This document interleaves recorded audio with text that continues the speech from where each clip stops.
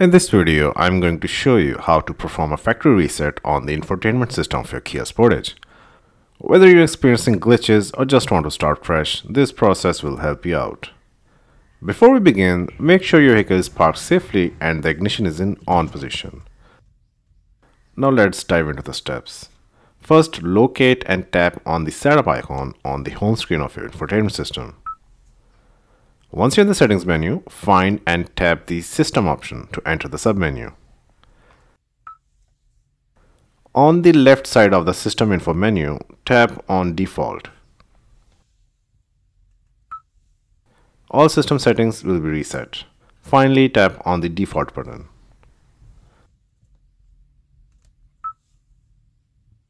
Factory reset warning. All data will be deleted. Are you sure you want to proceed? Tap on yes. Once you have confirmed the reset, the system will begin the process. This may take a few moments, so be patient. During this time, all settings, preferences, and paired devices will be wiped clean. It's essentially like starting from scratch. And that's all. You have successfully performed a factory reset on the infotainment system of your Kia Sportage. If you found this video helpful, don't forget to give it a thumbs up and subscribe to Wiz Gen for more automotive tips. Thanks for watching.